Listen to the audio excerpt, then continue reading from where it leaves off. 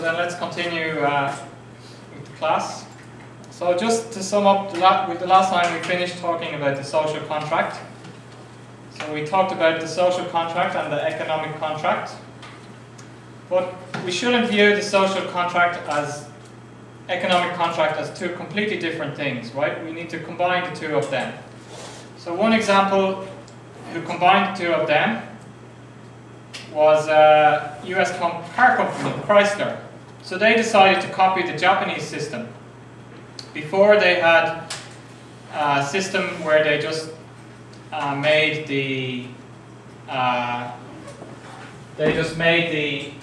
price competition between their suppliers, right? They have the suppliers, so they just made the price competition. Do you understand price competition?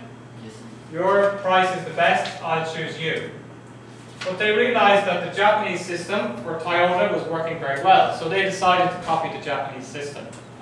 So they had a possible 2,400 suppliers, right? Possibly.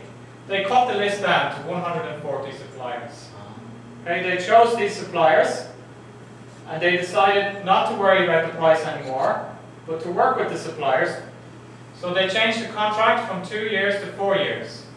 Okay, the average contract was 2 years, they changed to 4 years. Okay? They decided to help their suppliers. They visited their suppliers. Okay? So they visited the supplier's factory with their engineers, showed them what to do, upskill the supplier. Okay? Before they were just worried about the price, the time, and the quality. Okay? Just test these things of the supplier. But now they are more concerned about their supplier's business, getting involved. Right? Now they're getting involved in the business, helping them to cut costs. Do you understand? Yes. They're helping to cut costs. And they also ask the suppliers to help them. Maybe the supplier can help Chrysler to cut costs. So the supplier can visit my company and help me to cut costs. So can you understand this kind of relationship? Yes. So they still make the contract, the economic contract, but longer time. They still have the contract about sharing the technology, sharing the know-how, sharing the information. So when Chrysler made this system, they found that they reduced the cost by 20%. Okay? So they reduced the cost of making the cars a lot, and they were able to make more profit by using that kind of combining the social contract and the economic contract together in that kind of system. So they protect their parts quality. Sorry? They protect their car parts quality. Yes, because they're visiting their supplier's factory, right? They're helping them to improve the quality and helping them to improve other things. Helping the supplier to cut cost. If I help the supplier to cut cost, they can sell me the product at a cheaper price. Okay? But also the suppliers can help me to cut costs. The supplier comes to my factory and tells me, oh, you can do this better or you can do this better. So we're sharing, making a relationship. So then we're able to cut the cost instead of just making the suppliers compete against each other. It's more an American culture. You should compete. And then the winner is just better because they have some competition, right? If you don't have competition, you're not going to do well. That's the way Americans think usually, right? Whereas Asian thinking is more cooperation than competition. So the Americans copied the Asian thinking in this case, right? So, and then the last time we just started talking about the cross-cultural negotiation, and I gave you some homework about gap analysis, which maybe is why there are some students missing today. Right? Maybe I learned a lesson. Don't give homework, then students don't be missing in the next class when they're supposed to do the homework. Talk about the homework result, right? I checked my country and compare to Korea. Okay, so come up here and tell us. So I checked my liking those index. So you can use the marker, it's easier to explain. So come up onto the stage and tell us about your gap analysis. My question is, we left the file. Just tell us. All I want you to do is tell me about the gap analysis between your country and the other country, right? we have the 10 question, we had the questionnaire in the last class, and we talked about using the Gert Hofstede website. Okay, so the last class we looked at the Gert Hofstede website about culture, and we did use this. I asked you to use this cultural tool for comparing the countries. What's your country you did? Austria. Austria. So we have here South Korea and Austria, right? Austria is the top of the list. Okay. Thank you for letting me know that. A. So this was South Korea and Austria. And then what are we comparing on? We're trying to put the cultural differences onto the values sheet, right? That we have on the course in Coursera.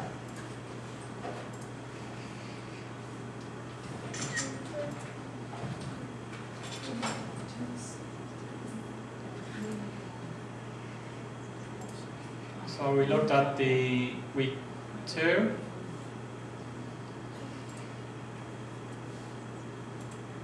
Right? And we had this assess your negotiating style we looked at in the computer room the last time, right? Yes. So, can you come up here and tell us? So it's easier to come onto stage and face the students, right? You can use the marker if you want to explain. What is the gap that you identified? Not everything, just some things. What's the gap? Do you understand gap? Gap is the difference between you and the Austrian if you're going to negotiate with somebody in Austria.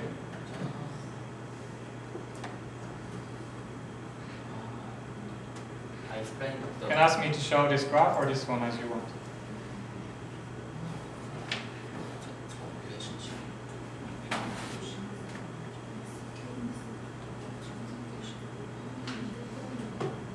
The long-term orientation, Australia's point is 16, Yes. and South Korea is the 100. Yes. This means the Korea is the more relative contract. More what? The Coursera index. In the Coursera? Yes, the more relationship. Goal. So the goal is more relationship in Korea, and Austria is going to be more based on the contract. Yes. Okay. And power distance is Austria is the 11 point and South Korea is the 60. Yes. This means Austria is the more equality and South Yes. Korea is the this means the Korea is the more formal and Austria is the informal. Okay. And uncertainty avoidance means Austria is the 70 and Korea is the 85. This means Korea is the more adventure and Uncertainty avoidance means we're avoiding risk. avoiding. Avoiding. This means the Austria is the more adventure and Korea is the don't want adventure. Yes. Not that big of a difference, right? 1785 is not too big of a difference, just a slight difference. Just a big difference. This one is a big difference. This one. These ones are big differences, right? Yes. This means the Austria is the more the power map. If Austria is the more the like manpower. Masculinity. Yes. So a high score shows that the society is driven by competition, achievement, and success. Males are more, in the old days, males, or if you look at the Nature Discovery Channel, the male of the species is fighting Yes. over the woman, right? So the society is more driven by competition, achievement, and success, with success being defined as win or loser. But more feminine means that we're more worried about caring for others and quality of life. Okay? This means the Austria is the more the win-lose contract. Yes, more win-lose situation. So it's going to be here attitudes. Maybe they're going to be more win-lose and you're going to be more win-win, right? Like we can see in this with the suppliers, right? The Toyota is more win-win with their suppliers. The American company was more win-lose with their suppliers. Yes. Okay? So you're going to be more looking for a win-win agreement, whereas the Austrian person might be more focused on a win-lose agreement. Yes. Okay, is it important to know that before you start the negotiation? Oh, yes. Right. Anything else? Finally, is the indulgence. This Indulgence, yes. Austria is the more than Korea. Yes, so they're more selfish than Koreans, right? Indulgence. Do people try to control their desires and impulses? So Korean people try to control their desire and impulse, right? I want this, but I control myself. In Austria, I want this, I'm going to have it. Okay, don't control themselves as much. So what does that mean? On this gap.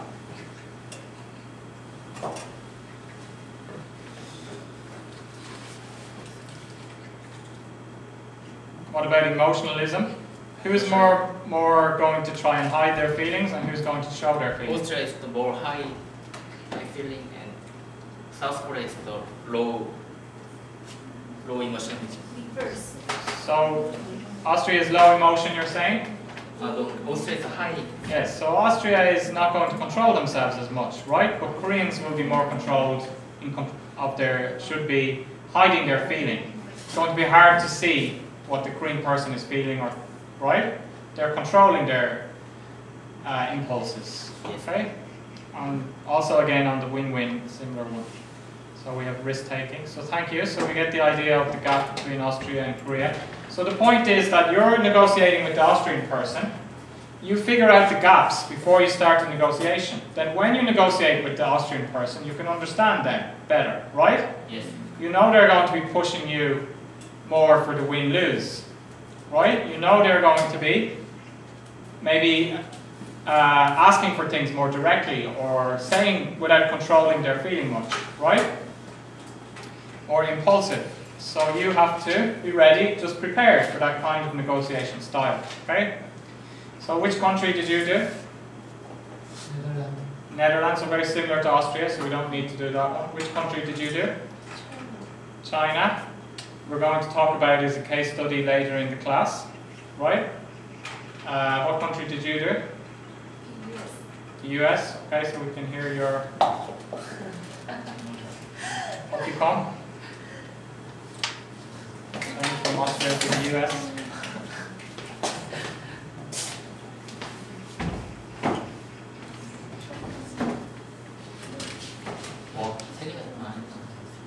So the United States is the green line, Austria is still there. So you can see the United States is similar to Austria in some things, right? But different in other things, right? So what gaps can you identify between Korea and the United States? The most distinctive characteristic is the individualism. Korea 18, US 91. Yes, it is pretty higher than Korea. So they focus on themselves more than others. They think of I, in Korea you think of we, right? Yes. So what does that mean on this checklist?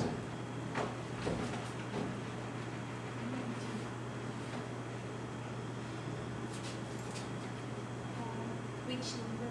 You tell me. I'm asking you, what does that mean?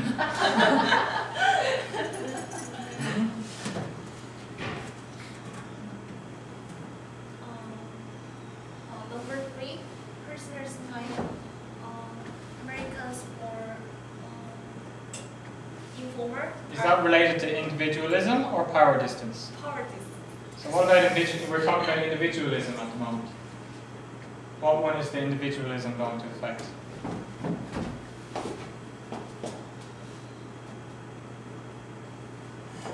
Direct, indirect 아니야? 저기 4번이고 communication. Direct, indirect. The goal, is it going to affect the goal? Is it going to affect the attitude? 4번이 If somebody is more individualistic, is that going to affect their attitude? Yes. What do you think? Their attitude is going to be more win-lose or win-win? Win-win. Their Win-lose. Win-lose. win-lose, right? So again, the American might be more aggressive, you understand aggressive? Yes. Just thinking more about themselves. Okay? What about the goal? Relationship or contract? I only care about me. Right? I'm not interested in the relationship. Okay? So, what other differences are there then? As you can see, the long-term orientation, Korea is very important about this, but compared to Korea, the US is less care about this. Okay, even less than Austria, right? So what does that mean? This will lose. Maybe more win-lose, right? Because win-win, we want to keep the relationship for a long time, right? You win and I win, so we can keep a good relationship. But if we're not interested in the longer-term relationship, we could go win-lose, okay? And again, number one, right? Goal. Contract or relationship. They're going to be more interested in the contract, right? So next one. Any other gaps between Korea and the US? Uncertainty avoidance. Uncertainty avoidance. Who likes risk? America prefer to be risky than Korea. So what difference is that going to make? Number 10, right? Risk taking. Number 10 is specific about risk taking, okay? So Americans high risk taking, you're low risk taking. Okay? Anything else?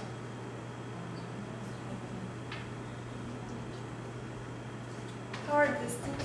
Power distance, yes. Power distance in the US higher than Austria. Not that as big a difference, right?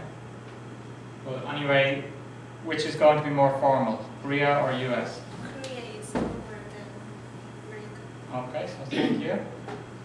Okay. Are you ready to negotiate with an American? I think so. Right, at least you can understand about their difference between your style and their style. That's the difference between Korea and the US, but you did your own style, right? Were you like a normal Korean style or were you different? Were you more like American style? So you shouldn't be comparing to Korean style really, right? You're really comparing to your own style. What do you think? Was your own style more like American or more like Korean? Half. Half. Okay, so what country did you choose? Australia, Canada, so quite similar to the US, right? We're going to see quite similar, if we put them on the graph here, we'll see a similar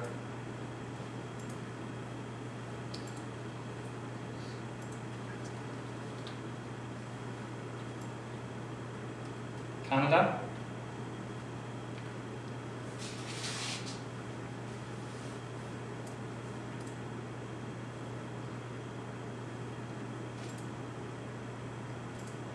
Australia, quite similar, right? Canada and Australia, very similar culture. The United States, English-speaking countries, British, Anglo-Saxon culture. You understand Anglo-Saxon? Yes. Conquered by the British. Oh. Do we need to get you guys to come up here and present about Australia and Canada? Do we need you to present about Australia and Canada? No? Can if you want, but it's going to be the same, very similar to the US, right? So that makes it a little bit easier. Some countries are quite similar, especially Canada and the US, right? Australia, maybe a little bit different. The UK is also going to be included in this group, right? Ireland might be similar enough. Some things might be a little bit different from UK and Ireland. But we had the British Empire, right? British Empire. So the history effects we're going to talk about with China also affects the country's culture, right? Yes. So, do you have any questions about doing the gap analysis? Do you think you can do that if you're going to negotiate with somebody from Slovenia or Finland or Russia? You can make a gap analysis, Yes. right? will help you to understand. Okay, next question then. Now that we found out the negotiating style of the other side, should you adopt the negotiation style of the other side? Should you also be like American, be very aggressive and win-lose situation, right? And they're informal. Should you also be informal? Come to the negotiation in jeans and a t-shirt. Hey! Hey, John! Right? What's up, man? What's up, man? Everything's cool. I'm cool. Right? What do you think? Should you adopt the negotiation style of the other side? Like the old phrase, when you're in Rome, act as the Romans do. Have you heard that phrase before? Yes. Right, so what do you think? Discuss with your partner. Should you try to use the style of the other side? Keep your own style. Or how much?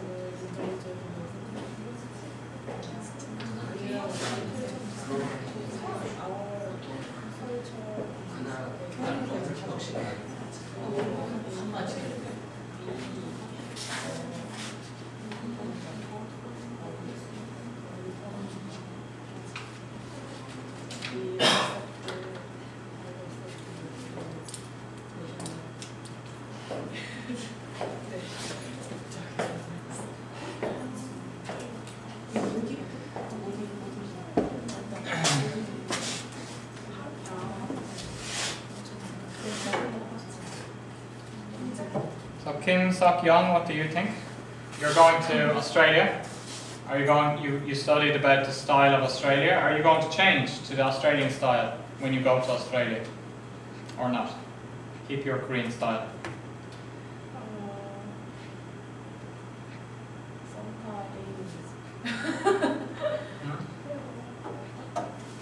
I think we should accept the diversity of another country. Yeah, so good. So we have to respect and accept the fact they're different, right? But are you going to change your style?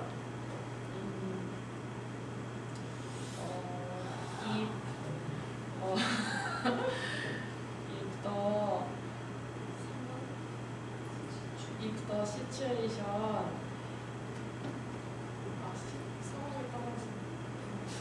It depends on the situation. It depends on the situation. Can you explain? Give an example.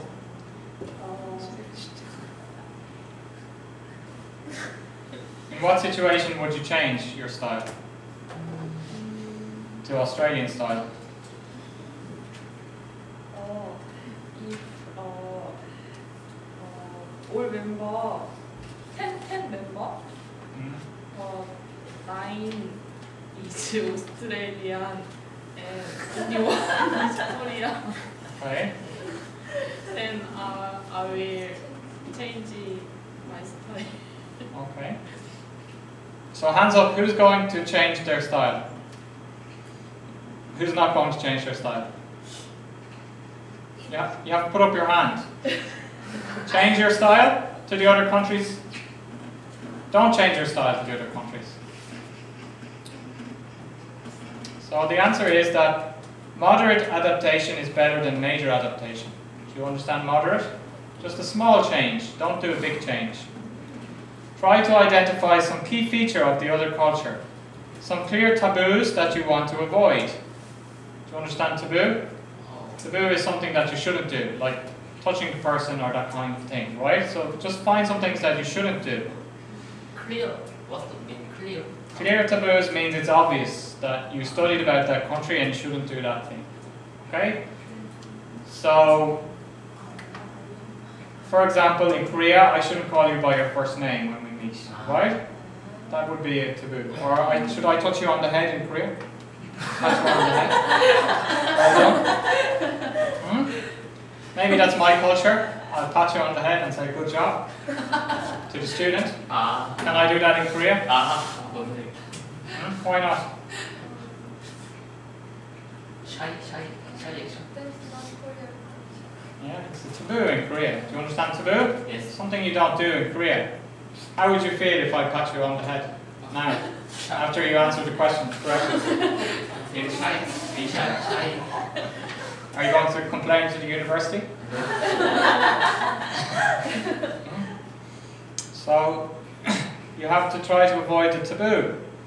But don't try to completely immerse yourself in the other side's style. There's problems when you try to modify your behavior and act as the other side does. For example, what happens if you do the American style, right? And then they try to do the Korean style. So they have the story of the American man met the Japanese businessman. In Japan you should bow, in America shake hands, right? So the American guy went to bow and the Japanese guy went to shake hands, right? So the American guy's head hit the Japanese guy's hand. Because they both changed, right? So if it doesn't make sense. If I change my style to the other side and they change their style to my side, then I'm doing negotiation in their style and they're doing negotiation in my style, right? It wouldn't make sense. Could look silly, okay? So we just change our style a small bit and find some taboos that we shouldn't do in the other country. I guess it's easier for you guys to go to the US because they're more informal, so they don't have as many taboos. But you would have more taboos in Korea, so it's harder for the Western person to come to Korea, right? To negotiate. So here's a question. Have I violated any cultural taboos? So this is a normal thing in Ireland. We finish our negotiation, I tap the table, right? And then I pat you on the back with my left hand, and I say, great job. What do you think? Discuss with your partner. Do you think I could violate cultural taboo in a country by doing this?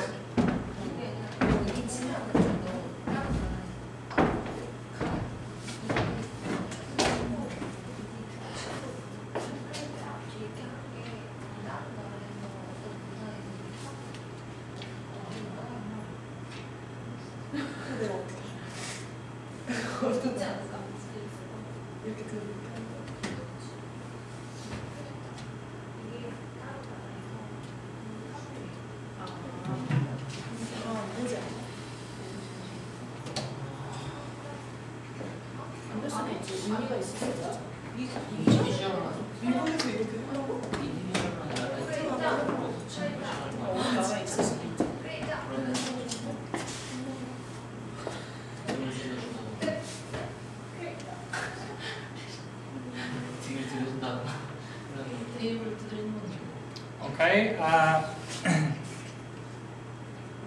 Chaeyeon-san, what do you think?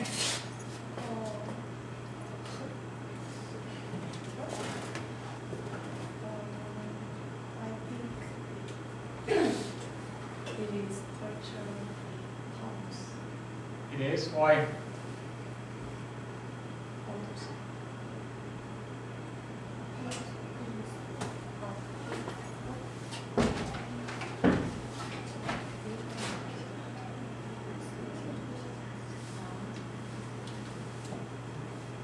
Why? I think it looks I think it's fine in Ireland. Why do you think it looks impolite?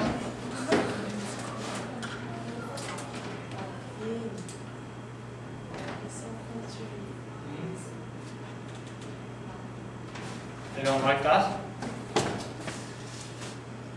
So the touching could be a problem. In some countries you don't touch anybody, right? In other countries you don't touch somebody with your left hand, your toilet hand. That is taboo. So we have to respect the other person's culture. Okay? Do you understand the difference between cultural elective and cultural imperative? Cultural elective means I can do that if I want, but I don't have to do that. Okay? And cultural imperative means I have to do that. Or like taboo, I better not do that. Okay? So can you give me, we just looked at the cultural imperative in Korea. Don't touch people on the head, right? What else is an imperative in Korea? We shouldn't do in Korea.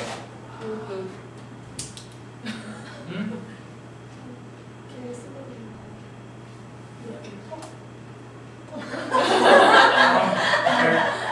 We're not going to do that, right? Anything else? 이렇게 뭐라고? Talk up to the somebody when you miss that person. What do you mean talk up to somebody? Politely. Imperative. So you have to talk politely. Okay, to somebody, especially the elder or higher position. Okay, what else?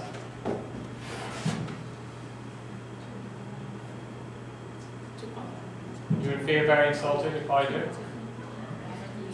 Point the finger. Point? Yes. Okay, in Ireland I can always point, there's no problem. Do you feel bad? So I told people in Korea to do I point like this, but normally in Ireland point like that. That's not taboo in Korea. What do you think at the negotiation? If I say at the negotiation, what do you think? What about you? You're afraid? You feel bad? Yes, people can do that, right? They forgot your name maybe, right? What about you? What do you think? What's your opinion? Right, so they have to be careful not to do that. Anything else?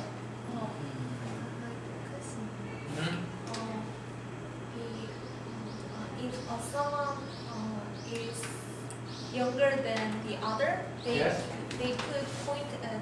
Yes, of course. We don't in Ireland. We don't really care about younger or older people. If some people talk any sentence and cut the Interrupt. interrupt the sentences. That's rude. Anywhere to interrupt people, but it can happen if somebody is talking about something that we already talked about a lot, and you know what they're going to say. You can interrupt politely. Can I stop you there for a moment? Right. But we don't talk across people. We shouldn't talk across people. Elective, what's the choice I can do in Korea? If I do that, you feel nice, you feel good. But if I don't do it, it doesn't matter. It's not important. If you're foreigners, Yes. you can just talk. You don't need to talk politely. To anybody? But you just said that was imperative. Talk politely to somebody. Yes, but if you are foreigners.